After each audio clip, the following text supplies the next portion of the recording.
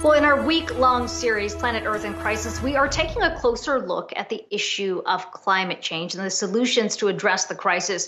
Clean energy is certainly a big part of that discussion. Nuclear energy accounts for 10% of the world's electricity, but the industry has been plagued by concerns about safety and cost overruns. One company says its technology can change that.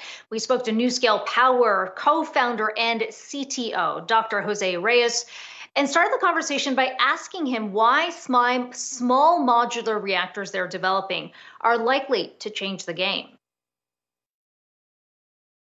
Oh yeah, the differences are tremendous.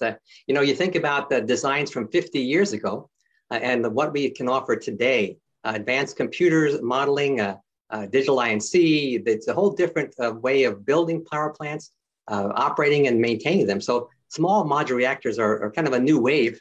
And very innovative in design. And what makes it innovative? Because when you think about the nuclear industry, there's certainly been a lot of questions around not just the safety, but really about cost overrun issues. How does building this on a larger scale and having this template in place, how does that allow you to scale at a quicker rate, but also a cheaper rate? Right, yeah, so what we've done is we have a reactor vessel, which is inside a containment vessel, and they're relatively small, so about 15 feet in diameter, 70 feet long. But the secret is that it's all built in a factory. So you're doing all your nuclear construction fabrication in a factory, and then separately, you're doing your civil construction on site.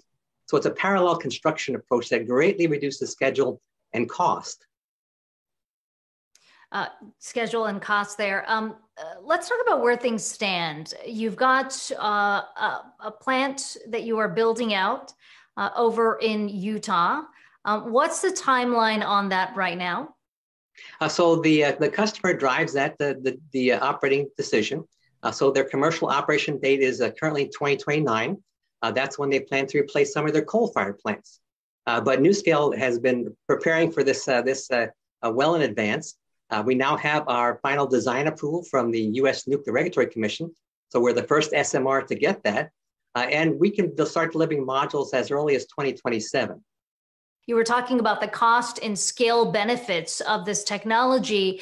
But if you look at the budget right now on that particular project, we've seen it go from 4.2 billion to 6.1 billion.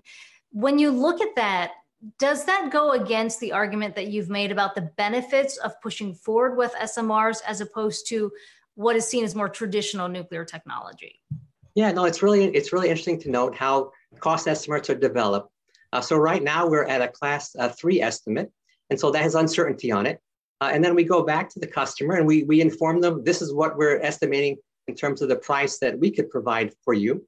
They add on top of that then their local costs, the cost for site engineering and things like that. And now we talk to them again and say, well, is this the size plant that you want? Now, one advantage that we have that has not been available in the past is that we can go to 4 modules, 6 modules, or 12 modules. And so that, of course, reduces the cost depending on what they need. And so we're tailoring our design so that it's very responsive to customers as opposed to what was done in the past. The one size fits all just doesn't work anymore. So we can offer them a 4 or a 6 pack at a much reduced cost. And we try to meet their not only their capital cost requirements, but also the levelized cost of electricity. So for this first project, they've set a target of 5.5 cents per kilowatt hour. And so that's what we're working towards right now. But how do you address the cost overrun issues or concerns? So we've done quite a bit of studying on the cost overruns and what's been done in conventional nuclear power today. So this is very different. This is something that can be built in a factory, shipped by truck, rail, or barge, the individual components, and then installed in a pool. So it's a much simpler construction than in the past. So we have a good sense of cost there. And it helps reduce the schedule because you're doing this parallel construction and fabrication. Now, another novel part of what we're doing is that we've gone smaller. So smaller components, much fewer components. We can access forgings from all over the world, whereas in the past, we were very limited as to where you could get your parts because they were so large and so specialized. So we're looking at a much different design. And lastly, what we've done is in studying what's driven some of the cost overruns, I think there's a couple of things. Well, first, I think having a design that's 80% complete is really needed before you begin construction. And that hasn't been done in the past. So our design will be at least 80% complete before we go to the field. And there's always some site engineering that has to be done. I think the second thing that can be done to reduce costs is to really develop the infrastructure of our country. Our nation has really lost a lot of manufacturing and construction capability in the nuclear field. And so they're having to relearn a lot of things. So I think we have an opportunity right now to do something that's different, to leverage what's being done by this administration in terms of infrastructure development to make sure that we can meet schedule and cost. On that front, we have heard from the White House talking about establishing a clean energy standard, if you will, to find the right energy mix to get to net zero by 2050.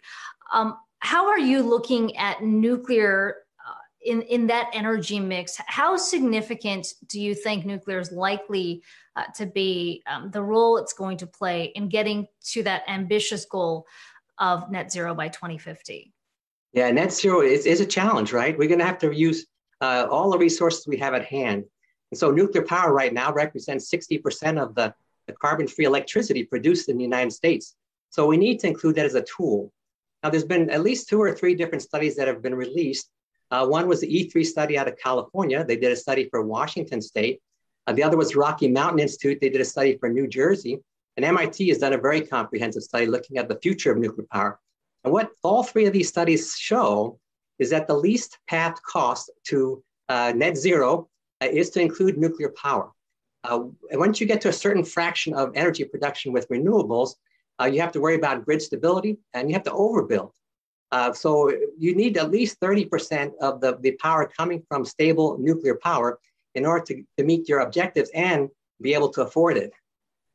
That's certainly the case for what supporters of nuclear energy have said. But when you look at some of these targets, we're talking potentially of the Biden administration looking at slashing emissions in half by 2030. And yet NuScale's first project isn't expected to come online until at least 2027 or 2030. What do you say to those critics who say, what's the point in investing in scaling this technology now when we won't even see it until the end of the decade?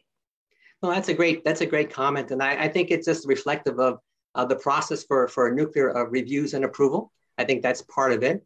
And the other part of it is, again, aligning that manufacturing base within the United States. So I think that's the other part of it. But of course, as right now we're talking to lots of other customers.